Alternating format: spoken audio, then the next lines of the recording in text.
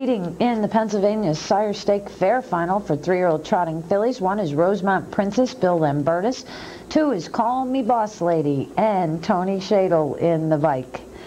From post 3, it's Triple T Foxy. And right now we're going to look at the 4, Defiant Pine, and Ron Harvey is in the bike. That's a long shot at 99-1. There's the 3, Triple T Foxy, and Winston Lineweaver gets the call. 5 is Song Dance, and Joe Offutt is the trainer driver. 6 is Keystone Lizzie, and Todd Shadle is in the bike. And from post 7, it's Just Say Hi with Bryce Truitt getting the call.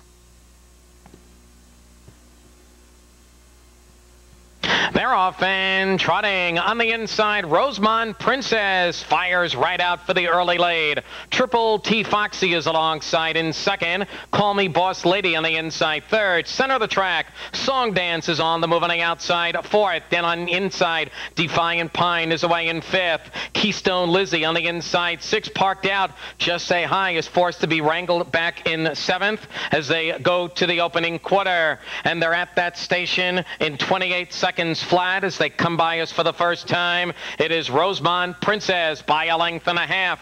Triple T Foxy is second, and now Call Me Boss Lady. Tony Shadle starting to rush her up on the outside as Song Dance follows Call Me Boss Lady along with Defiant Pine. Then there's 3 lanes back to Keystone Lizzie and Just Say Hi.